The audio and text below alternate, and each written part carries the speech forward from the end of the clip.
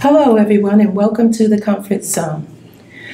On April 15th, 2020, I hosted my first Zoom.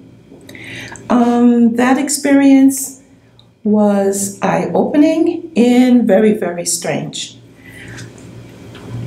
I decided on that first day that I wasn't going to go into our POP curriculum, that I would start out with meet, greet, tell our participants what they should expect from this type of interaction. And one of the first things that I did with these guys was start what I call the Book of Goals.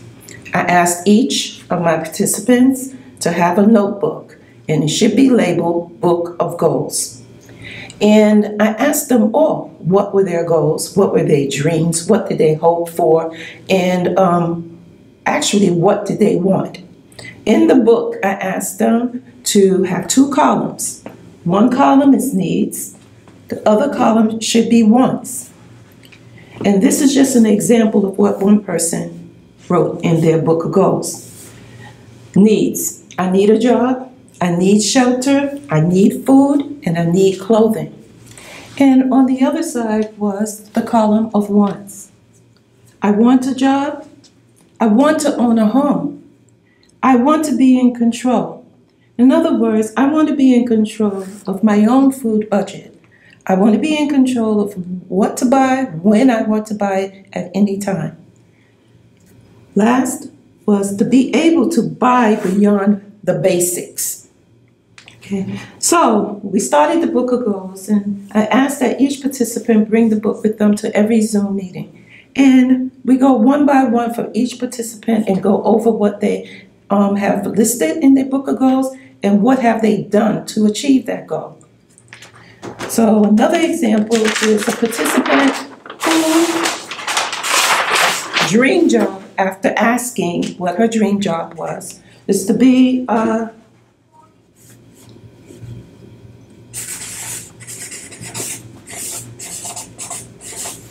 daycare owner.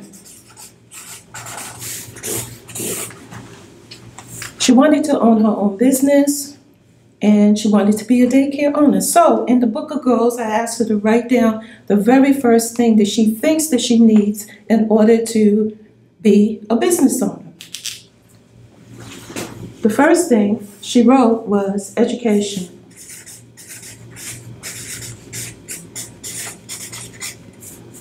We talked about this. In order for her to achieve her goal, especially if she wanted to be an owner of a business, is that she has to go back to school and finish her education. So the first thing would be get your GED.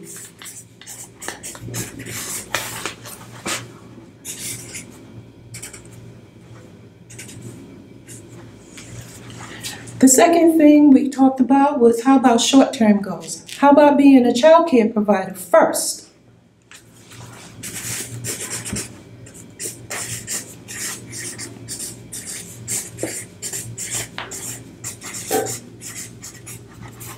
By being a child care provider, it gives us some insight in exactly what it's like to have to care for children. Number 3, do research.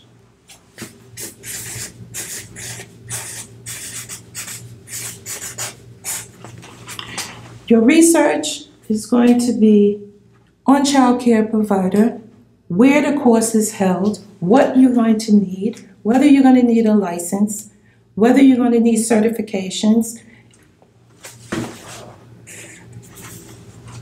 and the cost.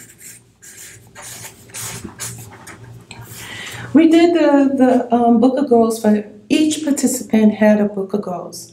And the purpose of this, the reason why I started the Book of Goals, is that sometimes people are not exactly sure what they want to do. Okay, but through talk and conversation, sometimes you can bring out those dreams that people have. This particular person who wanted to be the daycare owner, I asked her the following week, what did she do on this list? One step towards her goal.